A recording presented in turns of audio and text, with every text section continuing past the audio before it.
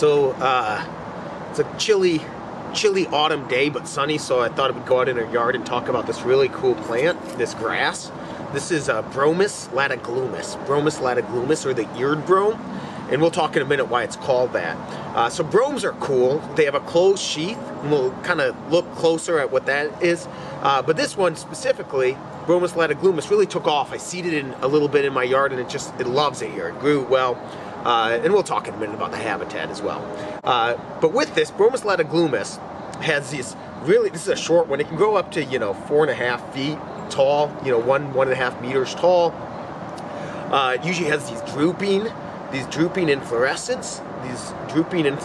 So it's just elegant. It's leafy compared to the other bromes.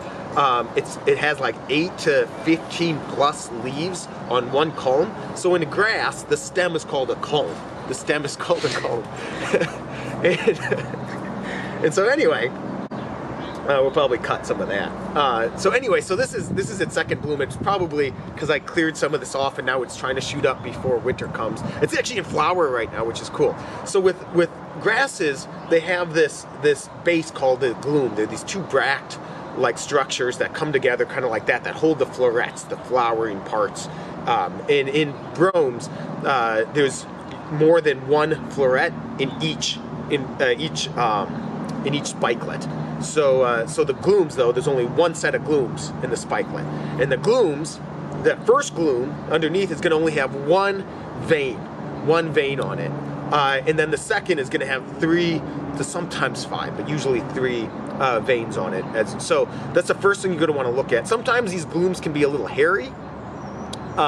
And then on the glumes, and we'll look closer here in a second, on the glumes we have 2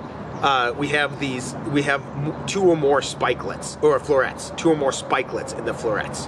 No, 2 or more florets in the spikelets. In each one of these spikelets, we have 2 or more florets. In each one of these spikelets, we have 2 or more florets. So here on the bottom, we have the glumes. Remember, that first glume has 1 nerve. The second glume is going to have 2 to 3, or 3 to 5, usually 3 nerves. And then we have this lemma. It's this lemma here.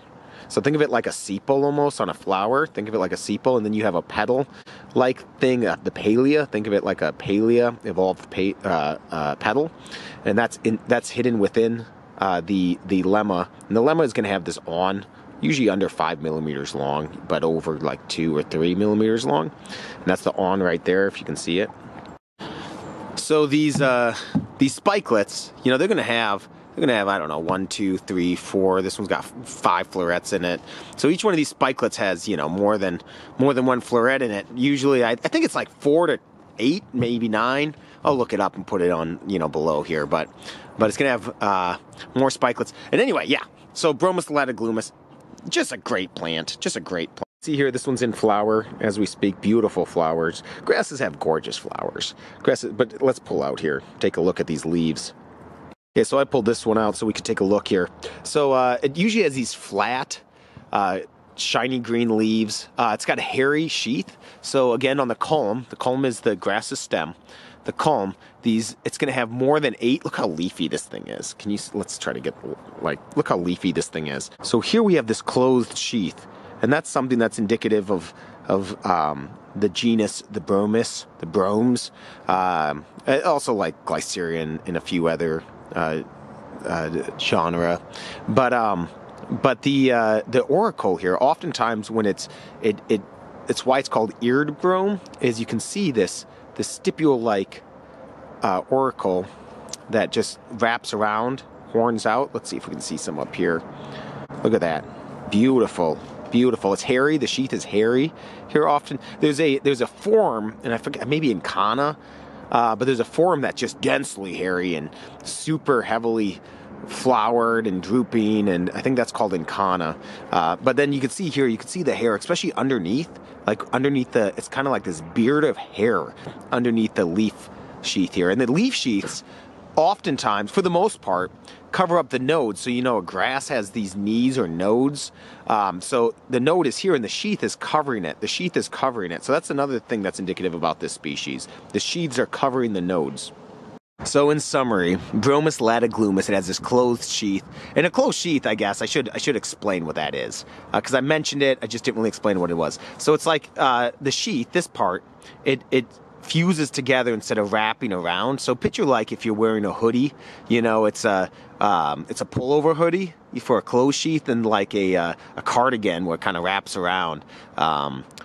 For a open sheath. So think of something like a phalaris or a reed canary grass, right, with that open sheath. And again, so it's going to have more than, you know, more leaves, oftentimes 8 or more leaves. It's going to have that collar of hair, especially underneath on the back of the sheath here.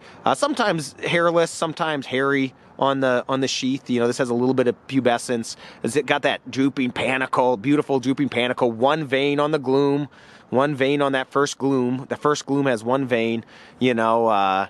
So the habitat this grows in, I find it more often, especially here in Northwest Indiana and Chicago region, within, like on riverbanks, stream banks, but I also find it in open and somewhat shaded woodlands, kind of alluvial, good alluvial soil. This, I think I got the seed from this either on a riverbank or it was in a mesic woodland, a little bit more open mesic woodland. And it grows mostly in north to northeastern United States. But otherwise, just a really cool brome, really cool brome.